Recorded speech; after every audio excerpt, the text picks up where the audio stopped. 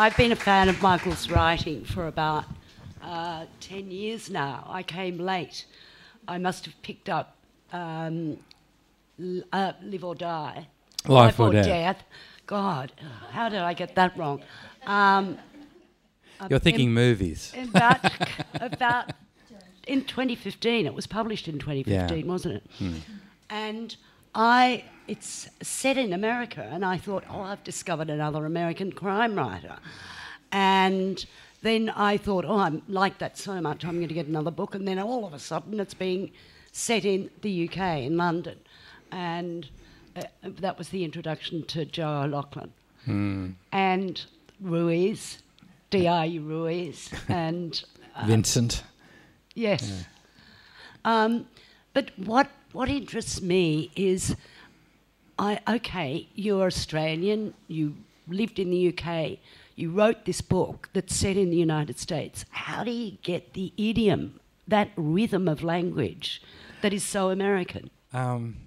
It's just off stage I told Margaret that my favourite ever review of mine was a review for Life or Death, and it was in the Dallas News, and they referred to me as a true son of Texas.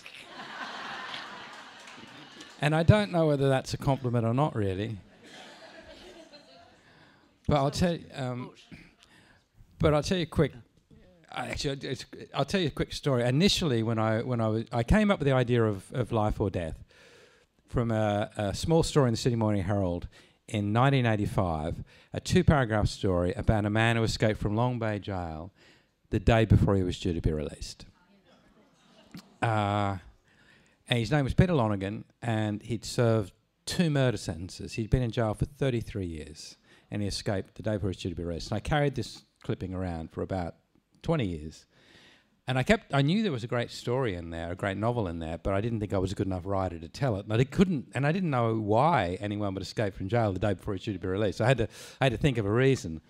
And then when I decided, and I came up with a reason, I thought America would be a great place to set it, because there was a great history in America of, not this is a prison-based book, but it opens with a prison break, but things like Shawshank Redemption and The Green Mile and Brubaker, and I thought America is the setting for it.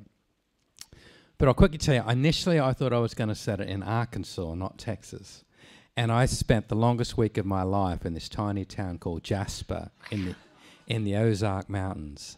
And I knew I was in trouble the moment I arrived in Jasper, because everyone knows the Americans are normally the friendliest people in the world. And when you meet them traveling, they're the first to introduce themselves and ask you where you're from.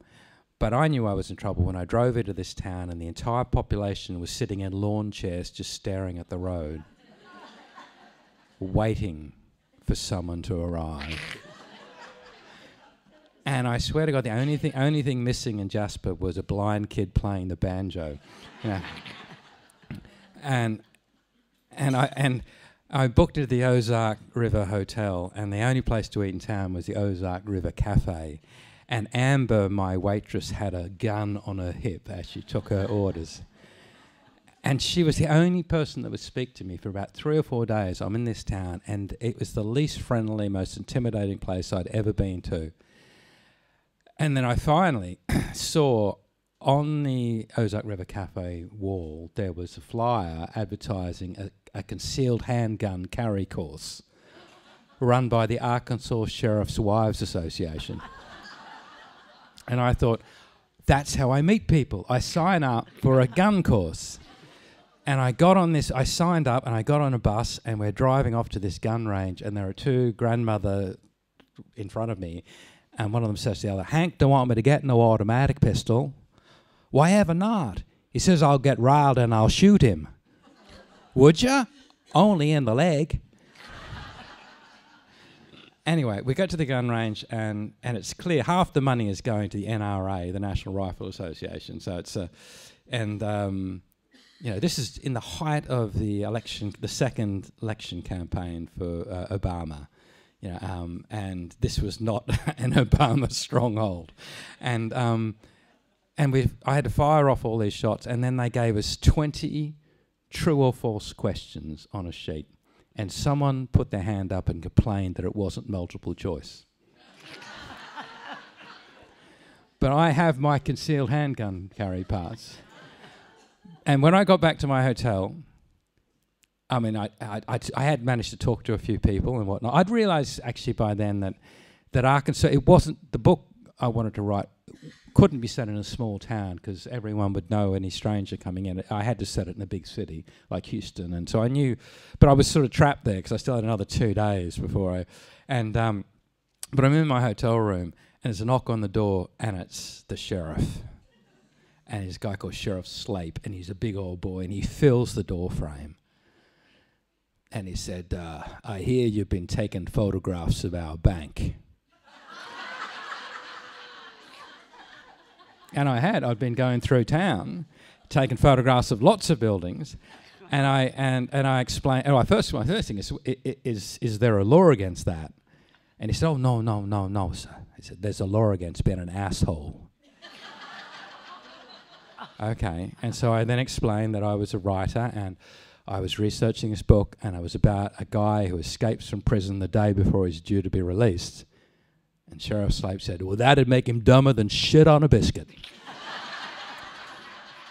Which is a line that appears in the book. And then he said, "Does he get shot?" And I said, "Would you like him to get shot?" He said, "That'd be good." And he said, "Is there a sheriff in your story?" And I said, "Yeah, is he the hero?" And I said, "Oh, absolutely." Liar. I know, and I've never been back. So to get that language, do you just listen to people? Yeah, I did a lot of listening. I listened to a lot of... I read a lot of books set on that, and listened to a lot of audiobooks set in Texas and read by... And it's a really interesting thing that... little things you don't... I mean... To be called a true son of Texas, well, you know, when you're in California, they talk about the I-45 or they put a "the" in front of the interstate. In Texas, it's just I went I-45, not I went the I-45. And little things like that, if you get it wrong, then people immediately know you're not from this part of the world.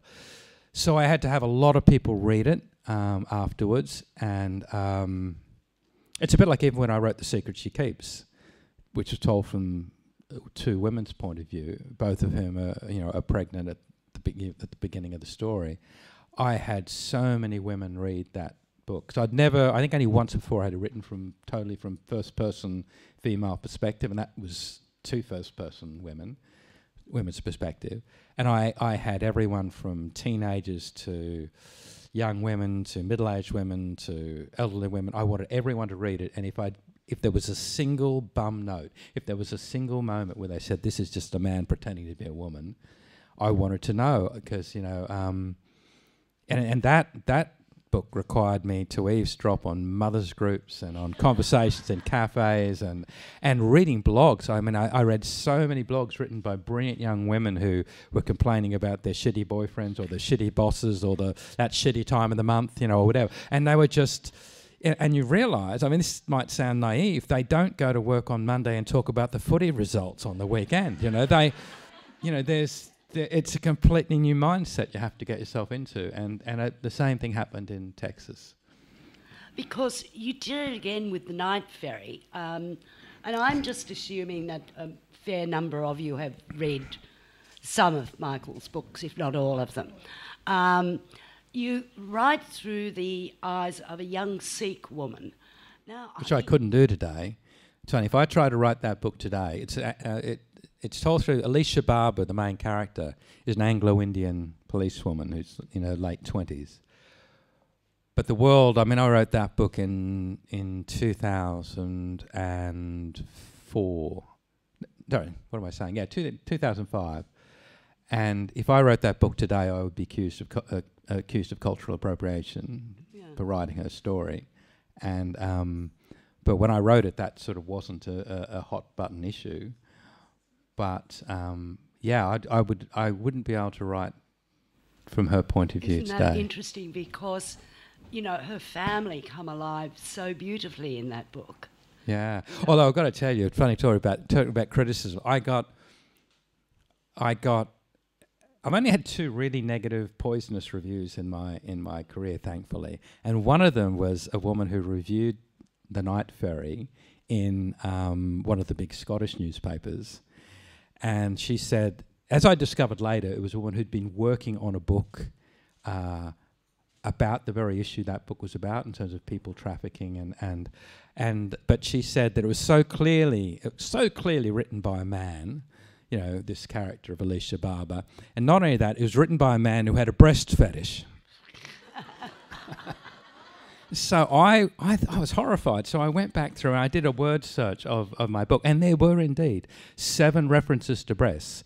At one point, there were vehicles parked abreast on the vehicle deck of a ferry. Someone had a breast of chicken. Someone had a name tag on their breast. Someone did breastfeed a baby. Someone did breast. But yeah, and so I suddenly thought, I cannot win here. I now have a breast fetish. But it's interesting because there's a social issue at the heart of that too. And I mean, are those issues important to incorporate in a lot of your work? I think one of the great... It's funny, I'm a reluctant crime writer in the sense that when I first wrote The Suspect, and it sold on a part manuscript of only 117 pages, it triggered a bidding war. And I didn't know it was a crime novel, because I don't plot my books, so I never know how... I didn't know how this book of 100... It introduced Joe O'Loughlin, but I didn't know, you know, how it was going to end. And so initially I was a bit... not upset's too strong a word, but I suddenly thought I've been labelled here as a crime writer. But I very quickly came to realise that there are so many issues, societal issues, and, you know, very personal issues that I can write about and I can shine a spotlight on when you write crime. And, you know, issues like, you know, people trafficking or drugs or mental health or coercive control. And I've written about all of those things over the years. And I think the trick is, though, to tackle the issue, but as Stephen King always says, it's still all about the story. Don't preach to people. Don't sort of browbeat them and hammer them head over on some issue. Have it as the background, and you can sort of make certain points and shine a light on it. But nothing should be sacrificed for the story. Ultimately, it's only a cracking story and characters that people care about that are going to want them to finish that book, and if they learn something along the way, or if it illuminates something for them along the way, then great. Well, now to Joe O'Loughlin, who is the lead character from, how many? 9? Yeah, they say 9. He's really a minor character in a couple of books, but yeah, he's in 9 books. Why did you give him Parkinson's? I'm very annoyed with you about that. That's a legacy of the fact that, you know, I dreamed of being a writer since I was about 11 years old, and I'd made a career in journalism and then as a ghostwriter. And when I sat down to write a novel, I was making a good living as a ghostwriter, and I honestly thought if I did manage to get it published, it would sell 12 copies and my mother would buy 8 of them. And so this idea of having a long career and writing more than one book didn't even enter my head. But I loved when I gave Joe... I wanted to write, I guess, the antidote to the Jack Reacher, Jason Bourne, James Bond figure who could outfight, outdrive, outshoot, outscrew, out everything, any other man in the book. You know what I mean? And I wanted to create a character like Joe O'Loughlin who had a brilliant mind but a crumbling body, who's... You know, so I gave him early onset Parkinson's, and he's a bit like, you know, we looked at those... I'm sure many of you remember watching Muhammad Ali light the flame at the Atlanta Olympics. I mean, he's the greatest athlete of my generation, and you see this, the shambling sort of figure he'd become. There is a sort of tragedy to that, and it's like seeing a brilliant dancer crippled, or a brilliant racehorse crippled, or what Stephen Hawking, a brilliant mind trapped in that twisted body. And so I wanted to create a character like that who had to outthink, you know, his adversaries. But I never imagined that there would be any more than one book with him. And even when it was signed up to do more than one, Joe's not the main character in the second book, Vincent Ruiz becomes the main character in that second book. And in the third book, The Night Ferry, Joe's not in it at all. And it was only because my publishers kept pressing me and readers kept pressing me saying, we love Joe, are you going to bring him back? And I came up with an idea in Shatter, which I thought was a brilliant, that only a psychologist could tell that story, that I brought him back. And I joked that the only reason I kept bringing him back is my wife refused to sleep with me unless I sorted out Joe's personal life. You know. And I had to keep bringing him back because at each book, when I thought I was going to make him happy, I didn't. And she said, no, you've got to make him happy before you can leave him. Yeah, because it's in The Suspect, I think that it's his own personal flaw that stuffs his marriage, isn't it? It is, yeah.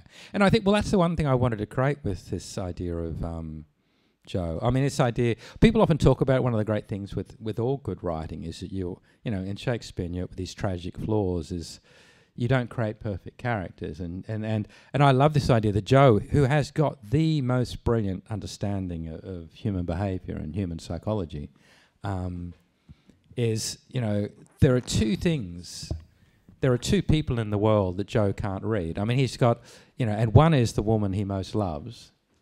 Because he can understand everyone in the room. He could look at if Joe was here now, he'd look at each and every one of you and the way you're sitting and where you've chosen to sit and what you're wearing, and he would know far more about you than you ever wanted another person to know, because he has that understanding of people. But the person he can't read, or the two people he can't read, one is Julianne, the woman he most loves. He just cannot get it. And the other is himself. I mean, he's like a lot of doctors are their worst patients, He, as a psychologist, just is terrible at understanding his own motivations. I love the dynamic between those two, because she would always say, and what put most pressure on that marriage was that, I understand that you're a very humane, empathetic human being and you want to help people, but when fire breaks out, why aren't you the person that runs the other direction yelling fire? Why are you the person that runs into the burning building? And that was Joe. Joe would run into the burning building. Well, the psychology bit, where did your knowledge of that come from? I mean, because whatever. That came from, and some people have heard me tell the story before. I'm sure many of you remember a brilliant TV series called Cracker that starred Robbie Coltrane as Fitz, the psychologist. Jimmy McGovern wrote that, and Paul Abbott wrote that, a few series of Cracker. And they based that series on the work of Paul Britton. And Paul Britton is the pioneer of offender profiling in the UK. He was a clinical psychologist that had spent his life working in Broadmoor and Rampton, and with the criminally insane, deciding if they could ever be treated or released or had to be locked up forever. And I did 2 books with Paul. One was called The Jigsaw Man, and the other was called Picking Up the Pieces. And I'll tell you one quick Paul Britton story, which will give you an understanding of where my fascination came about. I mentioned earlier that he would know more about everyone in this room than they wanted any stranger to know. Well, psychologists don't get called into most crime scenes because most crime scenes are tragic but mundane. When 2 guys get into an argument in a pub and one of them decides to run the other one over in the car park, you don't need a psychologist to explain. They get called in when the crime is so off the scale of normal human behaviour that the police want someone to explain to them why one human being would do that to another human being. So Paul got summoned one day to 74 Cromwell Street in Gloucester, a house belonging to Fred and Rosemary West, when 3 bodies had been discovered in the back garden of the house. One of them was believed to be the West's eldest daughter, Heather, who had disappeared years earlier. And so Paul Britton walked through the garden and he looked at these 3 bodies, and there was evidence that they had died painfully and slowly. And then he walked through the house, then he went back to the police station and he watched Fred and Rosemary West being interviewed, and they were denying all knowledge of how these bodies got into their garden. And then Paul Britton sat down with the senior detective and said, okay, you're dealing with serial sexual psychopaths. This is how they meet. This is how they combine. And he went bang, bang, bang. He listed, he profiled them. And the very last point he made was they bury their bodies close because they like to fantasize about what they've done. And so the senior detective said, okay, so that's why they've used the garden And Paul Britton said no. They've used the garden because the house is full. They dug up the basement of the house and found 5 bodies. Oh, shit. So I was never interested, and I have never written a book that involves the torture of, of like serial killer torture, Hannibal Lecter type stuff. But I was fascinated with how Paul Britton knew that, how he had that understanding. And so when I created the character of Joe O'Loughlin, and I wanted someone, and Paul Britton is nothing like Joe as a person, but I wanted someone that had that understanding. And similarly with Cyrus Haven, in the later series as well. But my knowledge comes I did 2 books with Paul, and many of the actual stories that form these, that were the seeds of these novels, came from cases that Paul worked on that we couldn't put in the book, or and I suddenly thought, oh, I could fictionalize that, and that would be really interesting. So you nabbed stuff from... Yeah, well, I mean, probably the most famous one, I'm going to say this, and I know there's no copies of this book up there, so you're all going to get angry. But there's a bookseller. You can just order it. No, it's probably the purest book, psychological thriller I've ever written is a book called Shatter. Okay, it's a Joe O'Loughlin book, but it's dark. But it's not big body count or anything like that, but it is just chilling. And this book began its idea as Paul Britton was asked to help catch a guy in Newcastle in England who... and the story I'm going to tell you now mirrors the exact story that happened in Sydney several years later, well before I wrote the book. And it's funny, when I started work on the book, I met a 60 Minutes producer that happened to live locally, and we just were chatting, and he said, "What are you working on?" And I mentioned this story, and he said, "Oh, that's happened in Sydney."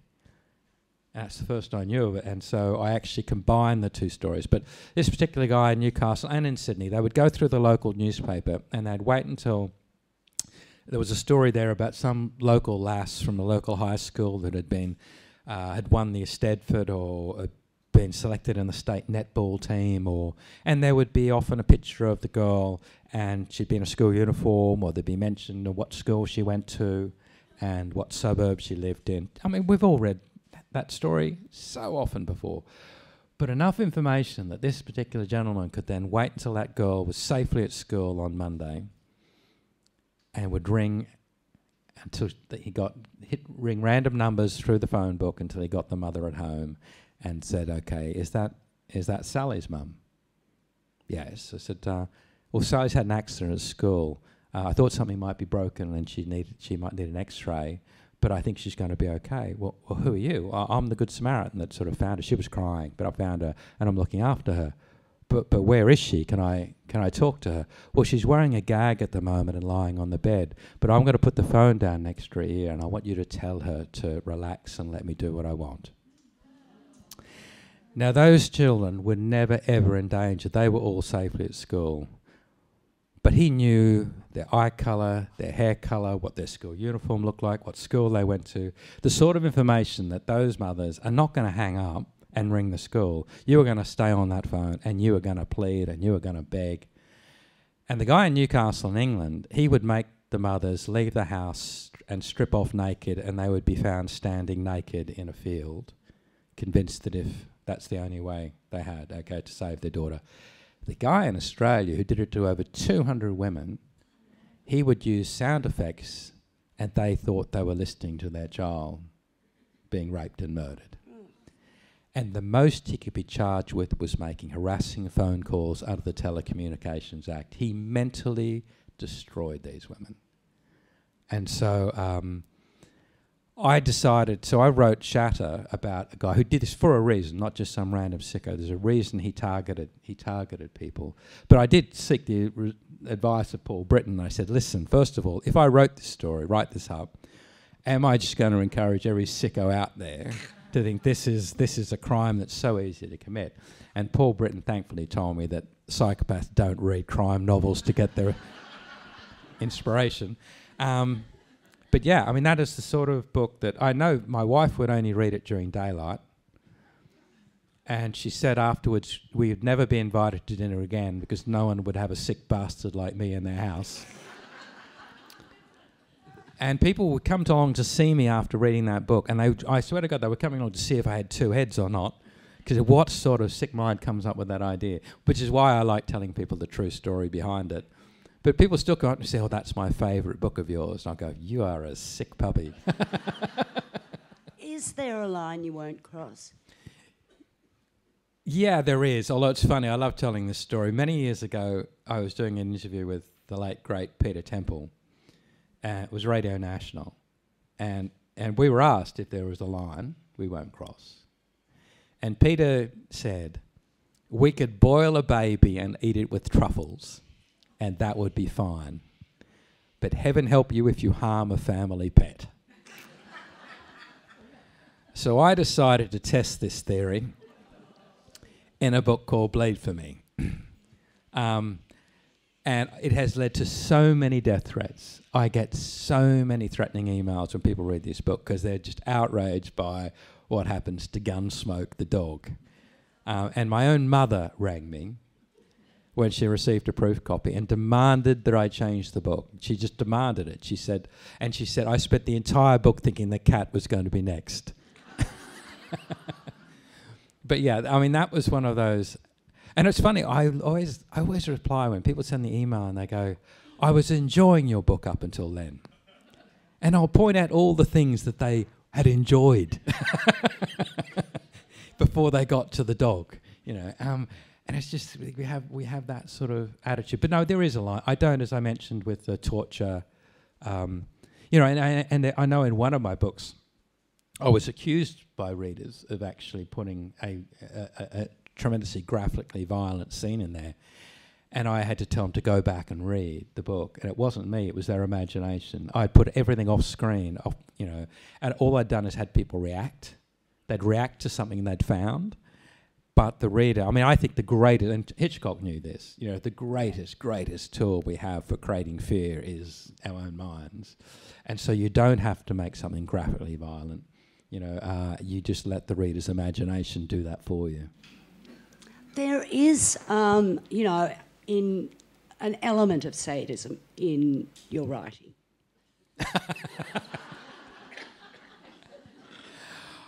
I always remember, it's funny, it's interesting. Do you remember the film, I'm sure you do, Reuben? Yeah. Yeah, with Tom Conti. Yeah. There's a line in Reuben. The Tom Conti character plays a poet, and he does readings and events with lots of, you know, women in their book groups and the like, and he's forever sleeping with these women who think he's just this incredibly, you know, handsome, charismatic poet. And someone asks him at some point, what do you read? And he says, I read everything. And he said, what, do you read trashy writers? And he said, madam, there are no such things as trashy writers, there are only trashy readers.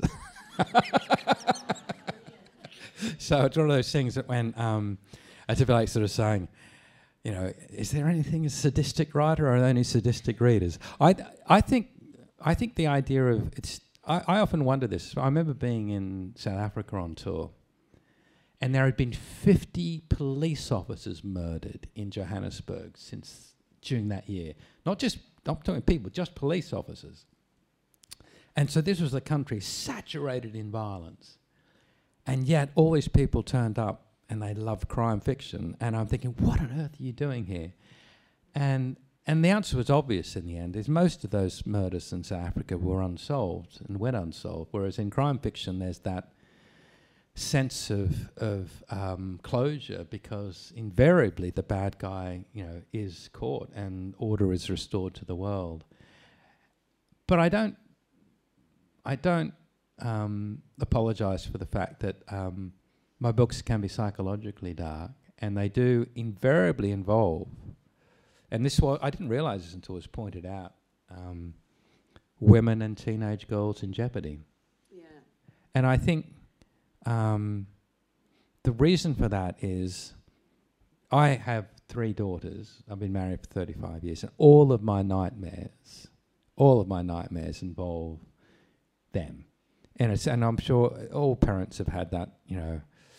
We've all I mean, I will literally wake up levitating, and I think I'm screaming. My wife says I'm mewling like a kitten. But invariably, you know, it's because one of my daughters has been dragged out in a rip and I can't reach her, or fallen off a cliff and I can't reach her. It's that breathless moment you can't. And also what I draw upon is anyone that's had children, I'm sure at some point lost track of them, lost sight of them in a busy place.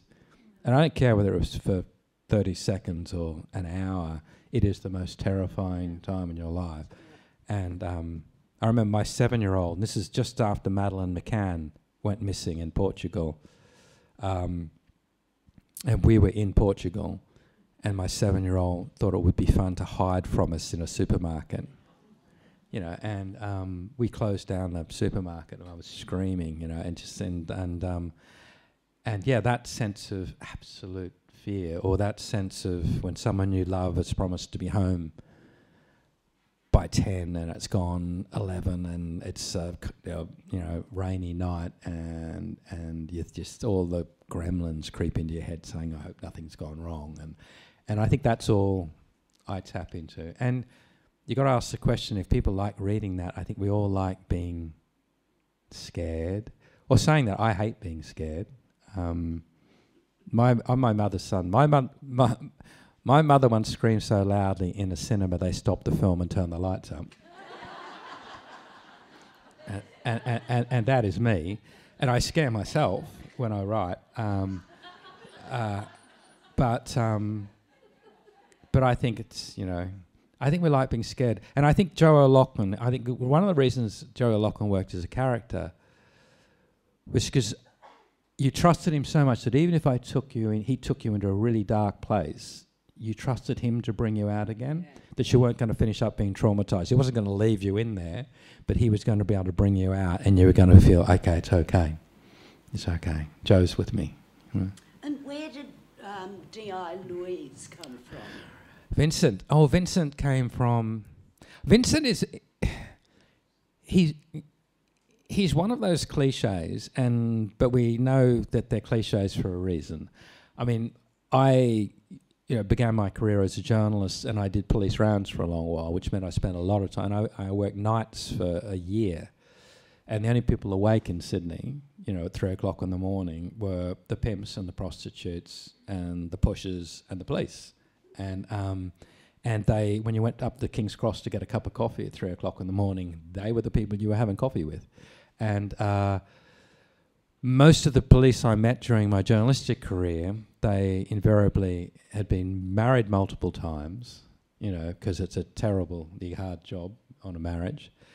They had a very dark sense of humour, because when you're doing really bleak work and having to go on death knocks and the like, you know, you develop that. And so this idea of Ruiz is this hard-drinking, wisecracking, 3 times married police officer. I mean, that is a cliche, but there are so many of them out there. They're cliches for a reason. And I think what I loved about Ruiz as a character, and I don't know whether readers felt the same way, but certainly my wife did, because Joe was that character that would go charging into the burning building, that she always was pleased when Ruiz entered the story, because she thought, there's someone watching his back now. Yeah. There's someone there that's going to keep him safe. Except for the suspect. Yes, except for the suspect, yeah. And the other thing that interests me is the sense of place that you have in your novels. You know, they're set all over the place. You know, Amsterdam, London, well, you lived in London and you obviously know it well, Scotland.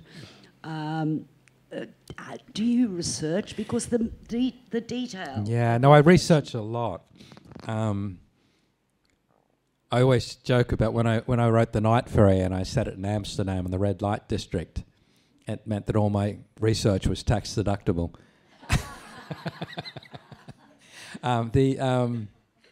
No, I think the journalist in me means that I have to have researched it really well, and that's why normally I set things in real life places.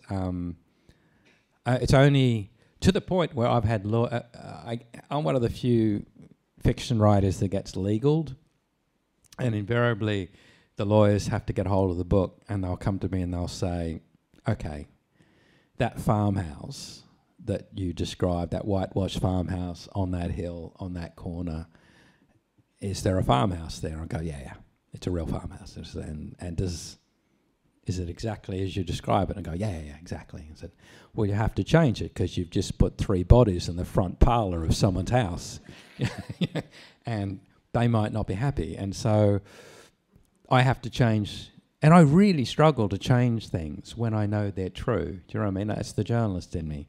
And but occasionally, you just have to. You have to protect, because you can't. If you're doing it in a small town, like, it's interesting.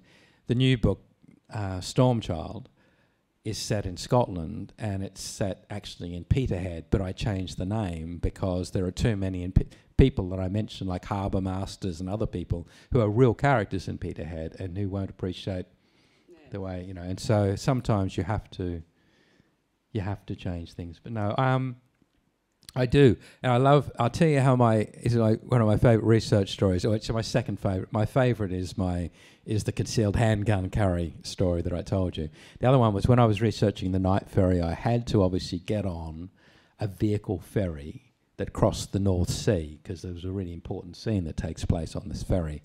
And the only way you could get on this particular ferry, which left Rotterdam at about 11 o'clock at night, and it got into Harwich at about 5 or 6 in the morning. And it's just full of long-distance truck drivers, you know. It's a really bleak voyage. But you have to be in a vehicle. You can't get on it as a foot passenger. So I hired a car in the UK. I drove onto a ferry. I took it from Harwich to Rotterdam. I drove off. I waited 3 or 4 hours and then drove back onto a ferry and came back.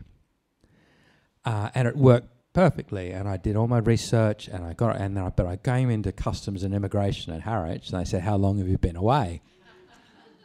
I said, "Just the night, you know, in Rotterdam, you know, drug capital of Europe."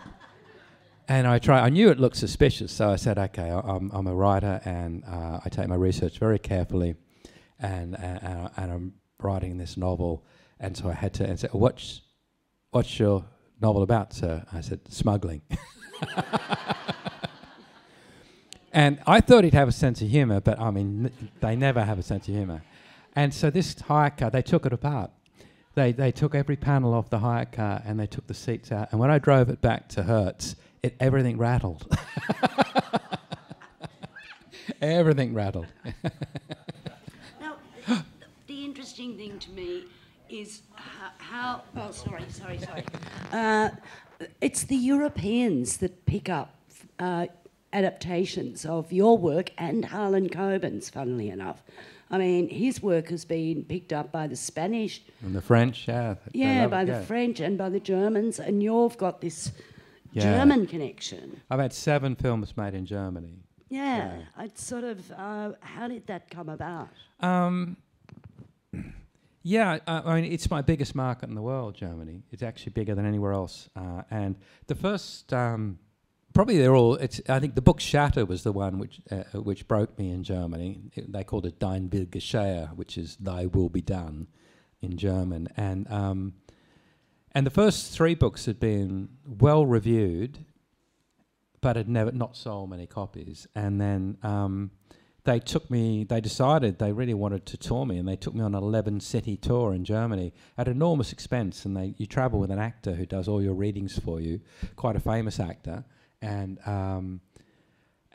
you have an interpreter, and you have a compere, and these events last about 2 hours, and they do readings, and that was huge. And I think that book sold 300,000 copies in Germany, which was just, you know, but it's very dark. And in Germany, it's the only place that I travel to that I get an inkling of what it's like to be a rock star, because I have fans waiting at the hotel that know I'm coming into town. And I've had over 1,000 people at events there who have queued for hours to get books signed.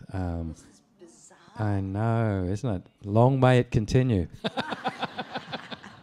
But it's your biggest market. Yeah, and it's funny when the first film was launched, I went to the premiere and walked the red carpet with all the actors, and then sat in the cinema, and of course there are no English subtitles. I'm the only person in the audience. I can't understand a word of what's going on, you know.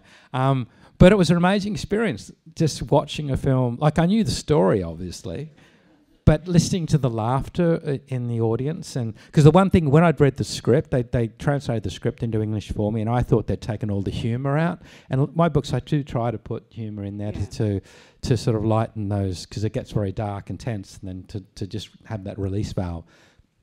And I thought, oh, they've taken all the humour out.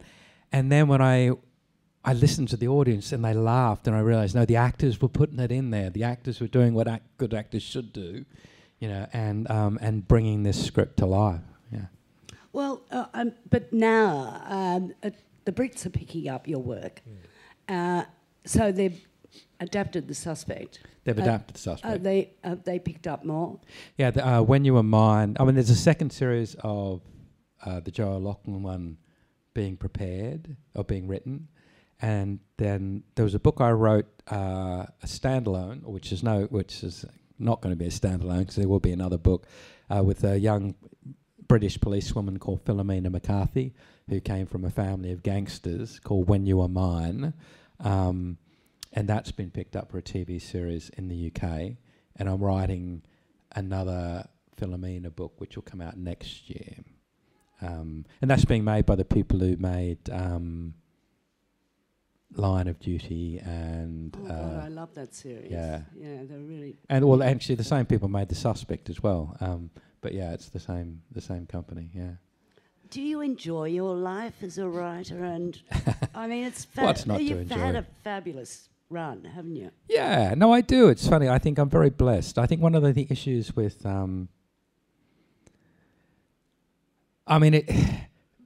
the average Australian writer, I think the earnings is something like $12,000. It's a really tough gig. I've been so fortunate. I'm so blessed. I mean, to be able to do this full time. You know, it's funny. I'll tell you, so I was at the Sydney Writers' Festival many years ago, and someone asked me the question, how hard it is to be a full-time writer.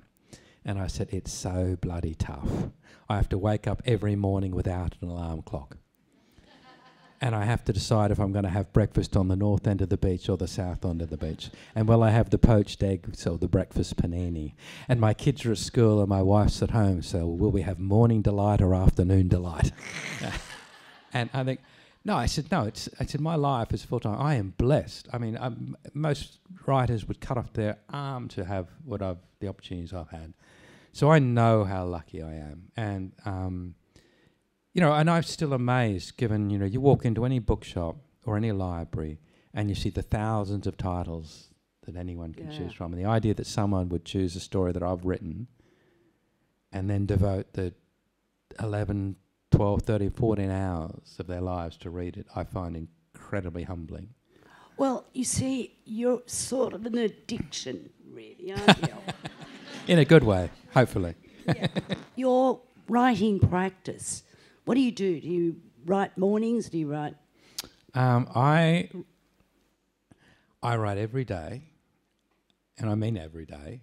I had a journalist from the Australian feature writer called Greg Berrup, who came up to Avalon, because home now is Avalon. He came up to Avalon, and he'd asked to spend 3 days with me, and he was going to write a 10,000-word piece on the life of a writer. And he gave up after a day, and he wrote 1,000 words, and he said, "You don't do anything." I said, "Welcome to my world. I sit in a room and I make shit up." I mean, that's not a spectator sport. I mean, it's what did you expect? And even like he went to interview my wife. I said, "Well, okay, tell me what did he do? What does he do on a weekend?" And she said, "He writes." "Oh, okay. What did he do on Christmas Day?" He said, "Well, he had Christmas lunch and then he went and wrote." And it's like the wonderful Peter Corris. He once said, someone asked him, "What are you doing?" He says, "I'm writing." He says, "It's like breathing," and to me, it's like breathing. If I don't write every day, the reason I have to write every day is, if I don't write every day, I become convinced the book I'm writing is complete trash, and I still suffer from that imposter syndrome, that if I go more than a day without, I think, oh my God, what made me think that was a good idea? That's a terrible idea. This is going to be a disastrous book. You know, they're going to discover I'm a fraud. And my agent, my long-time agent, who's been with me right from the very beginning, I've signed every book. Dear Mark, we've filled them again. Is that part of, well, being an artist is, having that sense of insecurity and doubt about yourself, I think, a lot of the time. Yeah. I think it's also, when you write in, I envy those writers, literary writers, that can write a book that defines their life and their career. Whereas I think if you're a genre writer, you're only as good as your last book. And I know that someone like Peter Temple, when Peter Temple won the Miles Franklin for Truth, it crippled him. He couldn't write because he was just so bound up in this idea he had to write something that was that good and that, that he had set this bar that he couldn't ever possibly reach. And it just, and he used to phone me up and say, I envy you because you can still write for fun. He said, whereas, and I think I can still write for fun, but I'm still terrified that I'm one book away from being discovered as not really knowing what I'm doing. Do you ever want to write outside genre? Yeah, I did, and for a long while, and that was always the plan. I would love to write a Nick Hornby-esque or Chris Cleave or David Nichols sort of book, like slightly comic and with a lot of pathos and things in it. And but I've already talked to publishers about it, and if I did it, I would do it under my name. I don't want people thinking they're picking up a book, just a crime book, because booksellers would put it in the crime section. But I would just change the initials, a bit like Ian Banks and Ian M. Banks were two different series. So, yeah, watch this space. I'd love to do something like that, just to. Well, you could do a Robert Galbraith. Yeah. Yeah, in reverse. Yes. Do a Robert Galbraith in reverse, yeah. But yeah, maybe do something like that. But one thing I've discovered with the TV adaptations that I know why I don't think I'd ever get involved in another TV adaptation. I'll happily see my work adapted, but I don't want to be in a writing room again. And that was because, and this is going to sound really conceited, but as a writer, I'm God. And I decide what goes in the book. And I'd be mad not to listen to my editors if they were all telling me around the world that, this doesn't work. Of course I'm going to change it. But ultimately, if I'm passionate about something, it stays in the book. But in that TV room, when, you could write the best script imaginable, but then there are network notes, distributor notes, producer notes. I mean, they all have a say. And I just discovered through that whole process of the secret she keeps that I don't play well with others. So I think I just like sitting in my room making shit up. Well, I think that's true with film too, where you have a writer-director who is absolutely in control of his material. And I think it's funny. I'm mates with Michael Connolly, and I've been on set of Bosch in America, and as the showrunner in America, he's totally in control. I mean, they have to turn to Michael if the actor wants to change a single line. They have to get permission from Michael. I think I could do it then, but that again is just me wanting to be God. Well, he's got executive producer credit on that on those series, hasn't he? Yeah, if you show it, when you have that power, yeah. Look, it's just about time for audience participation. There are a couple of microphones in the room, and you'll save my voice. Yes. It's fabulous to have you both here today talking about your books, and Margaret, I hope your cold gets better. I have about 1 million questions, but I won't ask them all. You talked a lot about the novels with Joe. We haven't touched on Cyrus and Evie very much. I did read that there's another one coming out this year. Is that correct? September? Yeah. Margaret's very lucky had a proof copy. Oh, my God. I will tackle you for it in the car park, Margaret. It's not only the proofs got... Margaret, unfortunately, the proofs got printed with 2 missing pages, which were incredibly important pages. And they didn't realise until after they'd sent some of the copies out. And so the proofs that are going out now do have the pages inserted, but Margaret had to endure the fact that this doesn't make... And would you believe it? the pages that were inserted are from lying beside you. A totally different book suddenly appears in the middle of this one. It is bizarre. I don't know how it could have happened. But no, there's Stormchild is the 4th book in the Evie and Cyrus series. And this is the book where you finally get to hear all of Evie's story, the background to it. The backstory. You get, and it's sort of very topical too, because it's threaded through with one of the big issues in the UK at the moment, which is the small boats and the small boat tragedies in the North Sea. And so the whole thing is sort of threaded through. Her story is linked to that. And and with some big twists towards the end. So there's that's coming on June the 26th. That will be out. And you can pre-order. You can pre-order it now. It's available on pre-order now, but it's out on June 26th. Michael, thank you very much for your books, which I'm absolutely addicted to. If I meet somebody who hasn't read your books, I give them Shatter and say, read this. So I must be a sick puppy. Yes. But look, I also want to withdraw the comment I made on Twitter when you wrote something on Twitter, and I said, Michael, get off Twitter and just get on with writing your next book. Yeah, and well, now that I know how much you write. Yeah, I know it's one of those. Well, it's funny. It's always like when you go to an event, like when you post on your site that you're off touring your book, you get some people that are complaining about why aren't you home writing the next one, and of course last year was the first year in 17 years I didn't have a book out, and that, I mean, I love it when you tell publishers you're not going to have a book, because they put this fixed smile on their face, which like a Richter screen nod saying that's great, and thinking, and all the time you can see it going, how much is this going to cost us? No book next year. But yeah, a lot of people then got outraged. What do you mean there's not going to be a book? What do you mean? I mean, so you've had to wait 2 years. I'm sorry about that. But it was all trying to catch up with. The reason there was no book, I was trying to let my foreign translations catch up, because it means that come June, that instead of foreign translations being a year afterwards, and what's happening in Europe is most people can speak English so well, if they have to wait for even 5 months to get their German or French or Italian copy, they will simply read in English, and they can. And the only way to make it worthwhile translating the book is to make sure those translations are available as soon as the English language version is available. So that was the reason for the delay. And also because I promised my wife I would take her overseas and not be writing a book while we were travelling. It's a good one. What do you do if you have to write every day? What do you mean, what do I do if I have to write every day? Well, if you don't write every day, you go... Yeah, I know.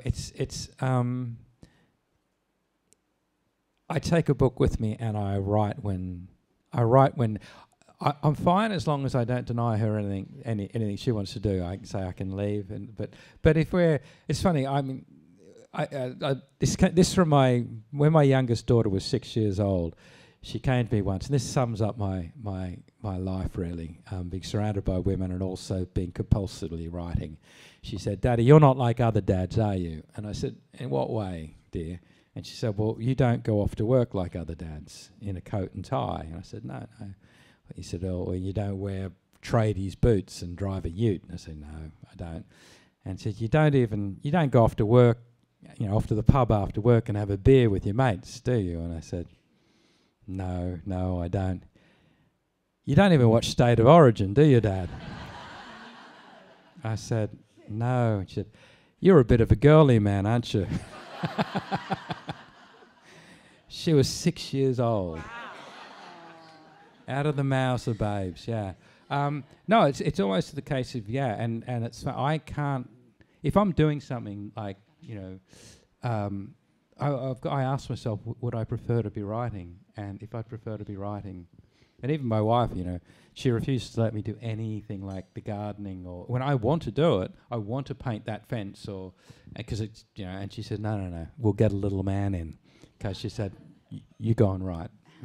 Are there any more questions? Another question? Because we haven't talked about Cyrus Haven and Evie very much. No. Where did that... Because he's a psychologist as well. I mean... Yeah, well, I think with Cyrus I wanted to keep the theme, but I wanted someone younger, but I gave Cyrus, if those who haven't read, Cyrus has got a tragic backstory that he's the sole survivor of a family massacre. He came home at the age of 13 and discovered his twin sisters and his parents had been killed. And they'd been killed by a paranoid schizophrenic older brother, who becomes a recurring character through the books. And then the character of Evie, who can tell when someone's lying, and she came from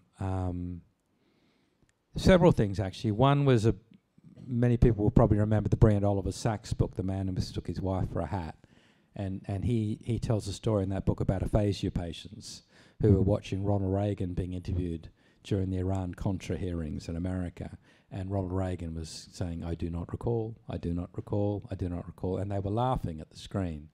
And Oliver Sacks said, why are you laughing? And they said, well, he's lying. And they would have no concept, but given their mental, illness, of who Ronald Reagan was or what he was talking about, but they could tell he was lying because of these micro expressions. And then a guy called Paul Ekman, Professor Paul Ekman, came up with the term, it was the world's expert on lying. And there was a show called Lie to Me quite a number of years ago based on the work of Paul Ekman. And so that would sort of fascinate me about creating a character who can tell when someone is lying. There's a question up there. Thanks, Michael and Margaret. I read somewhere a while back that Lee Child basically starts writing. He doesn't really plot his stories, and he just sees where the writing takes him, and he writes what he would like to see, maybe. Others will anally plot their story totally. Which way do you travel on that? I'm definitely the first way. I mean, someone like Jeffrey Deaver will write, or someone like Jane Harper, the same, will write incredibly detailed outline of the book. And I couldn't write like that. It would sort of, I'd know on Tuesday at 3 o'clock what I was going to be writing, which is, I would hate that. I like it. The best analogy I've ever heard is Stephen King. He talks about you discover a bone sticking out of the ground and you begin brushing the dirt away, like an archaeologist, and you hope that what you're going to uncover is a dinosaur. And, you'll hope for that. It could finish up being a dog bone, which means you're going to just throw it away. And but you're really hoping that what you're uncovering is a dinosaur. And so that's the way I write, just brushing the dirt away. And it's exciting. I mean, when I come in, from my cabana of cruelty, which is what my children call my office, and I say to my wife, you would not believe what just happened. I figure if I haven't seen it coming, then you, the reader, won't see it coming. And so it's like writing. It's like being on a high wire without a net. Being at times, because you do fall and you have to throw away a large number of words because you've written yourself into a terrible off a cliff, let's say. But when it works, it's just it's exciting. It's organic and exciting, and the only problem is, it's funny, I'm great mates with Val McDermott, and Val, she says that when she leaves her writing room, she can lock the door and the characters stay in that room all night, and then she just goes back in the next day. Whereas my characters just follow me around and whisper in my ear and talk to me, and I can't sleep because they're just... And particularly when I reach that point in the book where they are in great danger, and they are in a sense hanging off, by their fingertips, I'm there with them and I'm thinking, I have no idea how to save them. And it was never more so than in The Suspect, that first book. Now that's sold on a part manuscript to 23 languages, and I got towards the end of that book, and Joe O'Loughlin, his marriage was in tatters, his career was in tatters, he was wanted for murder, and I had no idea how I was going to save him, how this brilliant man with his brilliant mind was going to manage to get out of this, because someone had completely screwed with his life. And this went on. The reason I have no hair is because of this went on for weeks and weeks and weeks. And finally, I had this eureka moment where I realised how I was going to save him. And I wrote manically for 36 hours to get that story down, because I was fearful that if I didn't get it down and I got hit by a bus tomorrow, Joe would go to prison for the rest of his life for murder. And, you know, that's how real he was to me, that I had to save him. If something happened to me, I was the only person in the world that knew how to save him, and I had to save him. And the only other thing I can liken that to is when I wrote The Night Ferry, you know, Vivian, my wife, had to come to terms with the fact that for 12 months I was seeing another woman, Alicia, and we would be out to dinner and Vivian would see my eyes glaze over and I'd get a kick under the table and she'd go, "You're with her, aren't you?" Wow. Yeah, and it's all consuming, and she does always say that I love it when you finish a book because I feel as though I get you back. Yeah. Is there another question? There's one at the back. One more from our bookseller. Hello, Michael. My question's around how long do you spend in an area researching a book? So I'm thinking more around, you obviously spent a lot of time in Nottingham and around the area, you know, with Rampton and things like that. And I'm obviously from that sort of neck of the woods. So when I read it, I remember thinking, wow, you must live here. So how long do you spend researching? How long do you actually live around Probably not as long as you think. Although I've got to tell you a funny story. Before I chose not, I was trying to think of somewhere that I could set the Evie and Cyrus books that was outside of London. Because one of the things with, I mean, cities change very dramatically. London is a very different place now to what it was when I lived there. You know, whereas small towns or smaller places, you know, they change more slowly. But initially, I thought I want to set the new series in a place that everyone knows the name. And so I thought, Coventry. I said, because, you know, everyone knows the Lady Godiva story and they know, you know, being sent to Coventry, they've heard that line. And so I arranged and I went to Coventry and discovered it's a complete shithole. And it's not Coventry's fault, but it was bombed into oblivion by the Luftwaffe, and it's just this really soulless 70s concrete, and it's really ugly and lovely people and all that, but just not a very. And straight away I thought, well, that's no good. I can't. And then I thought, Nottingham. Everyone knows Nottingham. They know the Robin Hood legend and whatnot. So I thought, and I had spent time in Nottingham because the very first ghost-written book I did was the Margaret Humphreys story.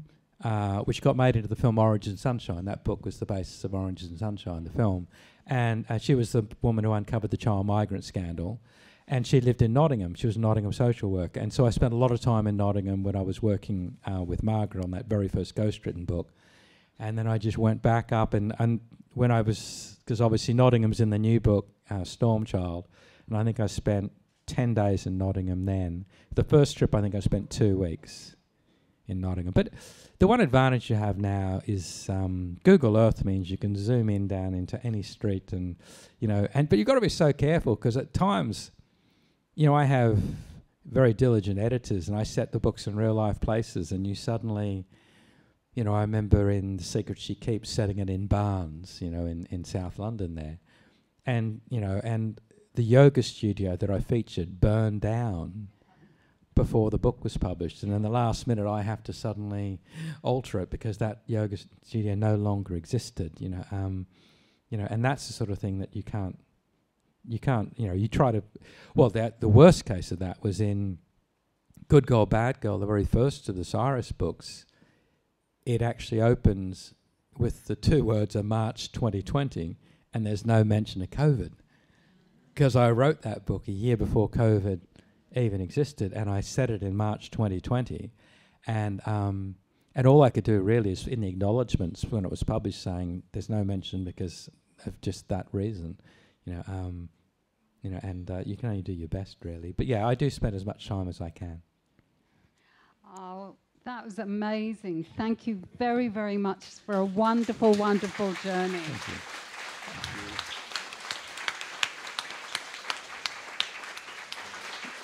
We have had a real treat today from Margaret and Michael. Really, thank you.